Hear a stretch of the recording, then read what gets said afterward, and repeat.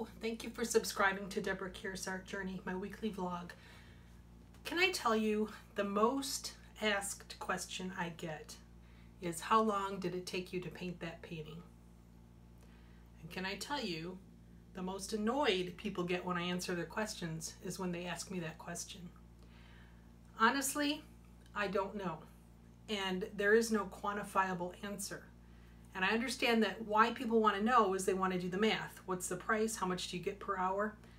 That doesn't even apply, because when you look at painting, quite honestly, the fun part and also the smallest amount of time is the actual painting, the painting.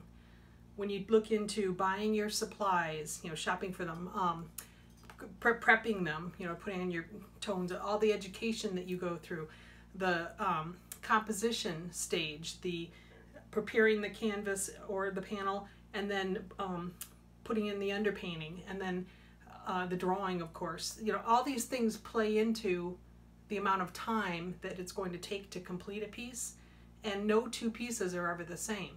What I can say is that when I am asked to do a commission, I will allow 2 to 3 weeks, and sometimes I can get them done in one, sometimes it takes me all 3 weeks to finish that piece.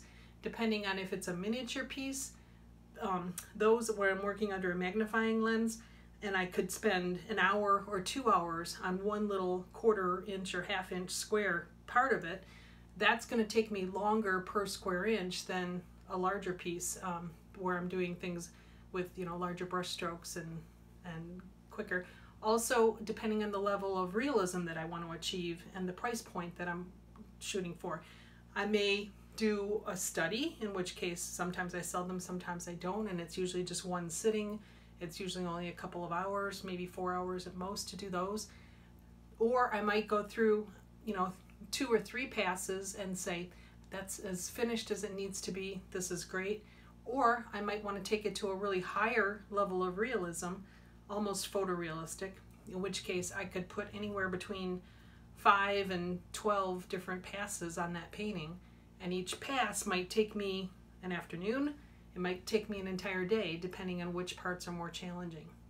All this to say, I'm not being rude, people, but when you ask me how long does it take to paint that painting, I don't know. I honestly don't know.